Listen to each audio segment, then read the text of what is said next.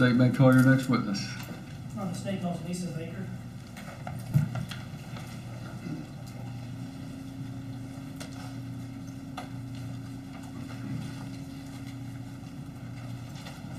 We'll stand right here, face the clerk, Ms. Warren.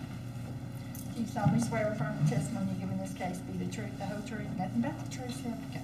I do.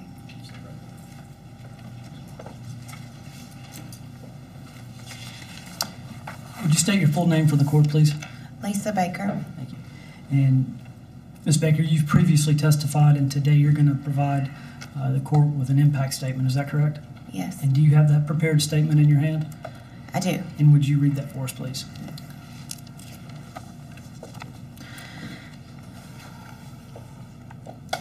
I want to start by saying that my ability to control my emotions should in no way reflect how much I love my husband. I've had three long years to grieve and understand that no matter what is said, nothing will bring him back to me. It feels like yesterday and forever ago at the same time. I used to believe in the good in the world and that bad things only happen to bad people. I used to be the person that thought, no matter what, everything will just work out. I used to say things like, everything happens for a reason, and God will never give me more than I can handle.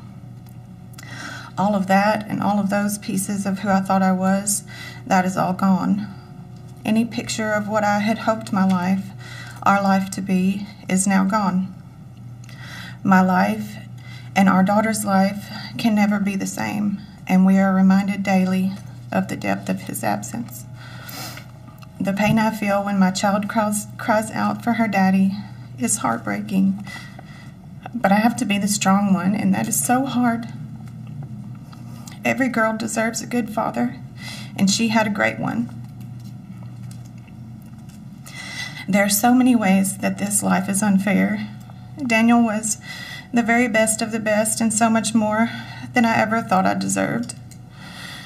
He was honorable, true, and a love with all your heart kind of guy. There was just no way he could have predicted the outcome of the storm that he willingly ran toward when answering what ultimately was his last call. I believe he was always prepared to do whatever job he was called to do, but no one could have been prepared for what happened that day. I'm truly lost without him. He worked hard every day to be the best husband, father, leader, and human that he possibly could. He helped many strangers and never expected anything in return. He tried to promote good and always lead by example. I have begged many times for God to let me trade places with him, not because I wish to die, but because Daniel deserves to live. This world would be a better place with Daniel in it. Meredith, our baby girl, our precious little girl that has been forced to grow up without her daddy. Meredith was just 22 months old at the time. She was just starting to say, "I love you," and put words into sentences. And now she is 5, and her questions are many. All that I have been able to explain to her so far is that Daddy was working, and he went to help someone, got hurt, and was unable to make it to the doctor. She believes that her daddy is a hero, that every American flag, eagle, and police badge are all just for her daddy. Since his death, Meredith searches the sky every night for the moon so she can blow her daddy kisses and tell him that she loves and misses him. Then at bedtime, she calls her daddy on her Minnie Mouse play phone to tell him about her day and say goodnight. She knows that he lives in heaven, but doesn't quite understand that he is never coming back, that he will never be here to hold her, to kiss her, to watch her grow, to offer fatherly advice, to walk her down the aisle, to meet his grandchildren, to do any of the things that a father would, could, and or should be here to do. All that remains are the pictures, a few videos, and many stories of the great man that I know undoubtedly would have given her the world.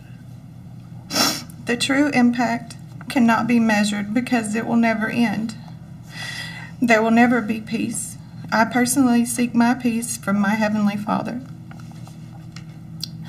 What about my child? What about Meredith? What should I expect or look for as she gets older and could be looked at as effects from her childhood trauma?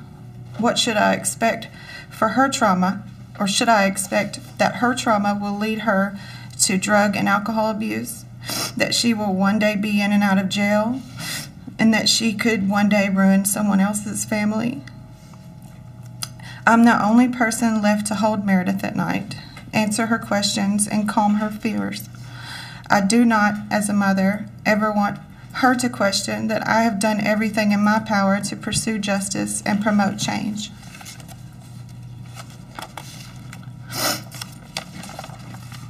I'm prepared to spend the rest of my life making sure yours, Stephen Wiggins, is miserable. However long that may take, you better believe I'm strong enough and I'm not going anywhere. Thank you, Ms. Baker.